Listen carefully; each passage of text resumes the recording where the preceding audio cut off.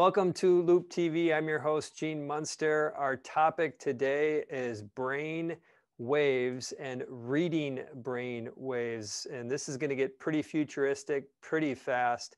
I'm joined with one of the experts in computer brainwave reading, computers, machines reading brainwaves, no other than Ramses Alcaide. Ramses is the founder of Neurable.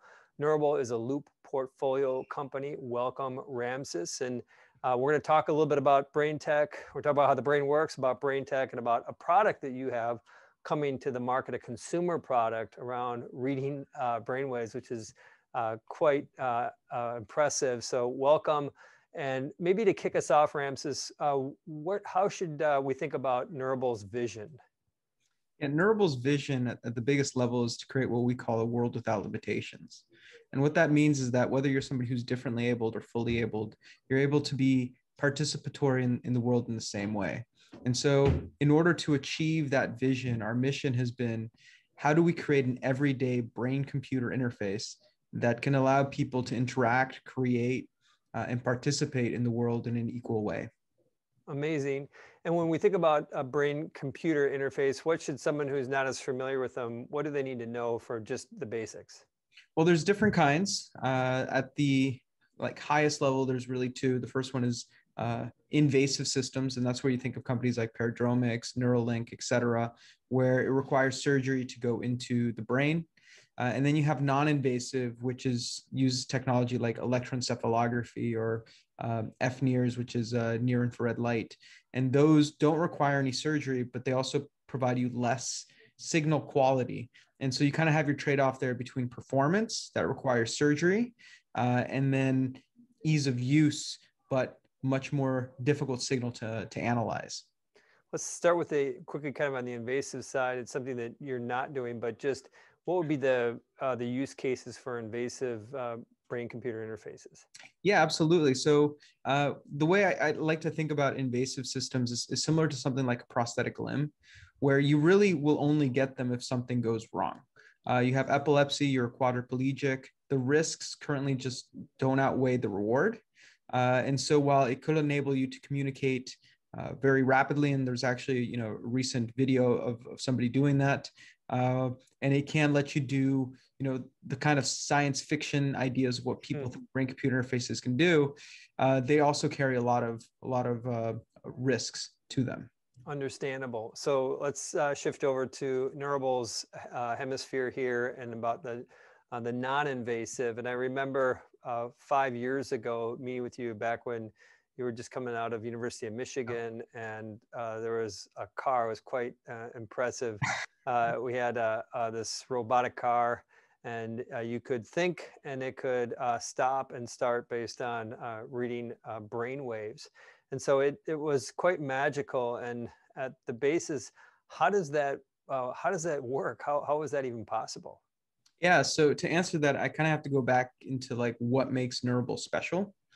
So what we do is we're a machine learning company that specializes on filtration and classification of brain data.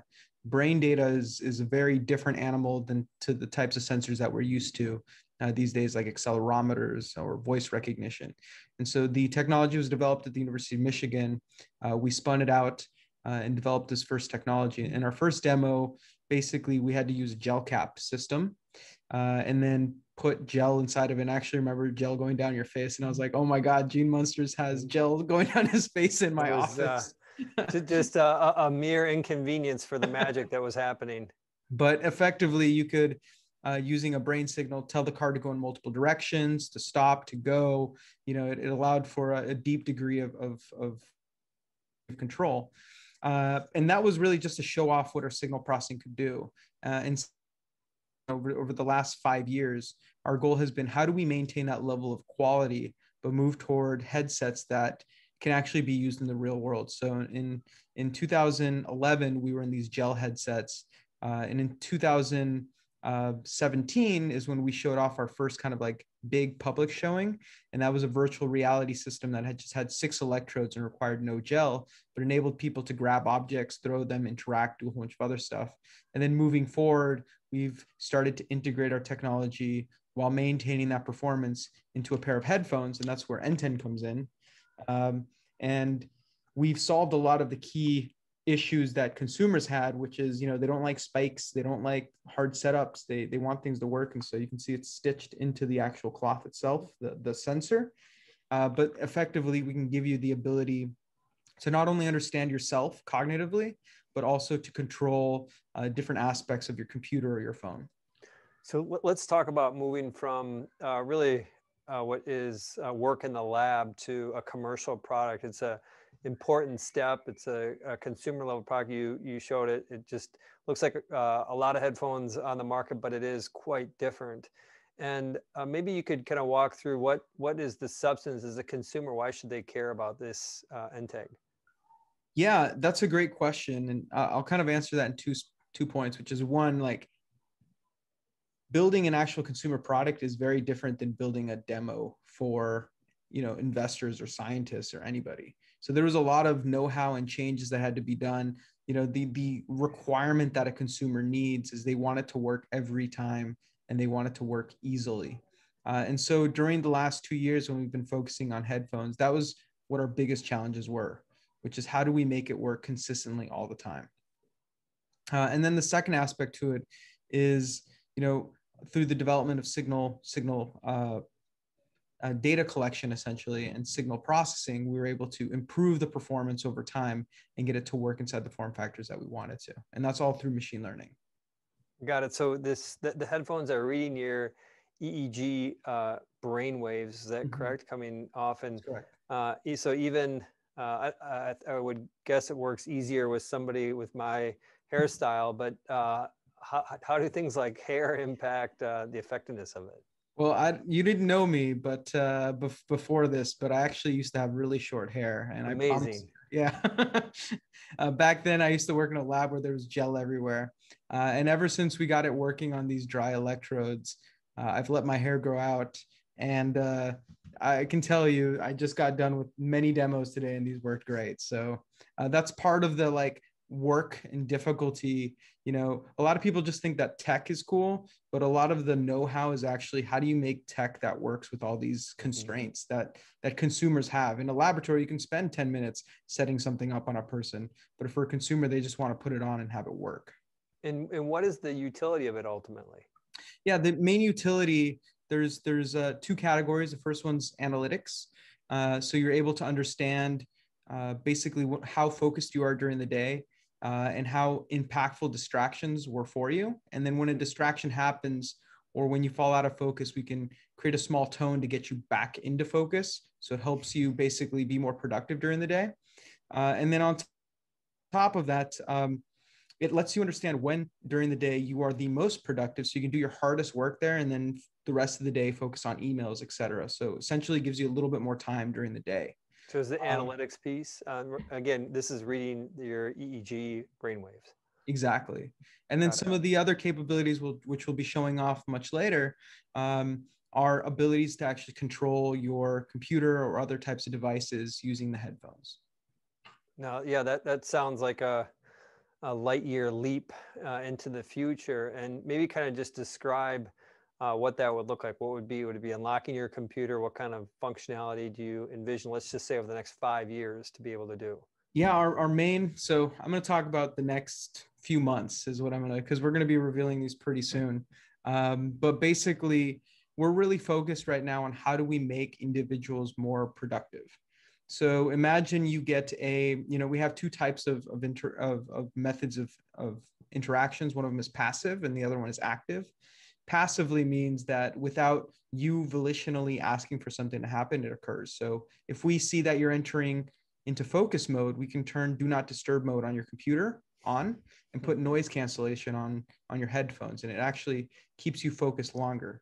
On active controls, let's say a notification comes in and you want to ignore it. Well, we can understand that and you can volitionally, without having to move your mouse or do something else, push it away. Or you can mute or unmute your Zoom calls, or you can control your slides. So there's a lot of different things that you can do with this type of technology. Essentially with your thoughts. Yeah, essentially, yes. We can't get into the details on how now, but this type of capability will be available to people. And so we're talking You talked about in the next few months we make an announcement, so probably available sometime in 2022. Well, the headphones will be available in 2022. We're just revealing more and more stuff as we, continue to show off the capabilities of our product. And so, previously what we've revealed is what we can do on the analytics side. In the future, we're going to discuss more on the interaction side. Okay, I want to finish on the interaction side, but before we leave NTAG, estimated price point. Yeah, so N10 is first and foremost a premium, awesome sounding pair of headphones. So you're paying what you would pay for a premium set of headphones, which is about $399. Currently, we're doing our Indiegogo campaign, so you can get some right now for half off, which is pretty awesome. Okay, but still, I mean, this is, I would have guessed it would have been more than that. So good to know that some of this technology is at the, I guess, kind of at that consumerish price point, Absolutely. Definitely consumer price point. Let's fast forward. Let's go 10 years out from now. How do you think the average person is going to, if you go up to someone on the street and ask them about brain tech and brain computer interface, and what do you think their response is going to be? I hope that it's so normal that they'll be like, why are we still talking about this? It's kind of like touchscreen now. If you talk to somebody and you're like, tell me about touchscreens, and you just pull out your phone and you're like, what are you talking about? We use it all the time.